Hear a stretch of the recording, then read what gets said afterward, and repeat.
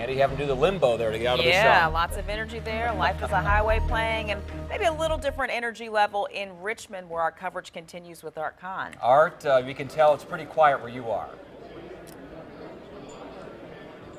Yeah, it is. As a matter of fact, Ken Cuccinelli just wrapped up his concession speech a short time ago, and I got to tell you, it was one of the most emotional concession speeches I've ever heard in my entire career.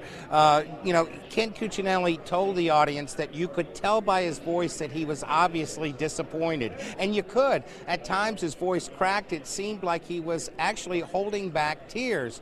We told you even before the polls closed that this was going to be an interesting race tonight, and it turned out to be just that. I mean, we didn't even know who the governor was going to be until almost 3 hours after the polls closed. In the end, Terry McAuliffe defeated Ken Cuccinelli by a margin of less than 2%, far less than the 7% that the polls had predicted. Now, it was just around 10:30 or a little bit before that Ken Cuccinelli offered his Democratic rival a very gracious concession speech.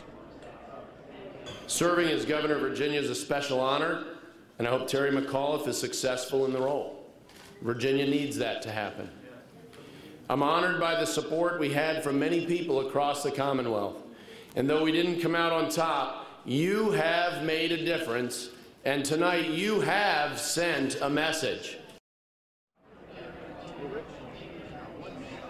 Yeah, that message, according to Ken Cuccinelli, is that Virginians are not happy with Obamacare. And with the close margin that this race was decided by, the numbers would seem to bear that out. Now, what's next for Ken Cuccinelli? Well, he told everyone here he's looking forward to going home now and spending some time with his family, but ultimately he said that this battle still is not over. Reporting live from Richmond, Art Kohn, 10 on your side.